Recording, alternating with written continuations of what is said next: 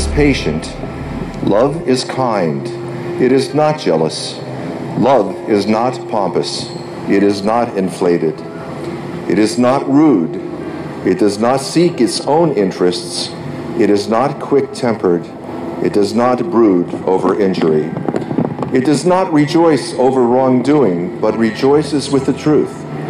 It bears all things, believes all things, hopes all things, endures all things. It's true what they say that the best things in life happen when you least expect it.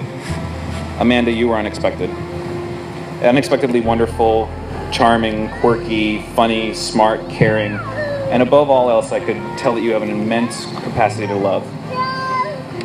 We had such a strong connection from the start. I tried my hardest, maybe harder than I'd ever tried, to play it cool. Not showing my hand too soon, but that didn't last very long. I knew then that I wanted to see you as much as I possibly could. Spend as much time, share as many sunsets, laugh as many laughs with you as possible. I promised to continue to be the best me I could be for you all the days that I continue to draw breath. I love you, Amanda, Goldie, Cooper, etc., etc. Thank you for this day and all those to come. Ryan, I want to thank you for choosing to stand together with me on this amazing day we share. You are my forever, my best friend, my dream come true, my shoulder to lean on, my rock, my everything. And now, I am now ecstatic to call you my husband.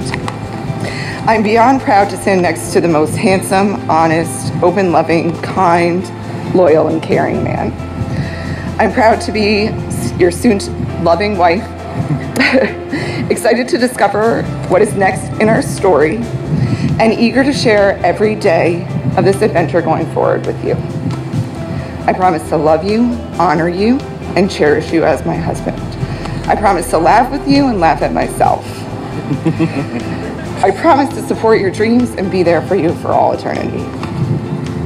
I promise to be a devoted wife with an open heart and open mind.